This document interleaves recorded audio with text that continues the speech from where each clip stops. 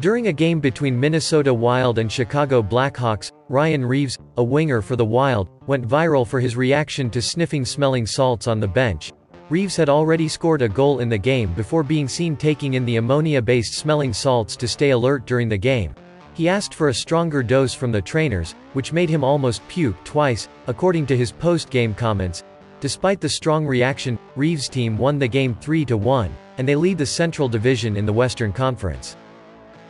Full article is linked in the comments and description section.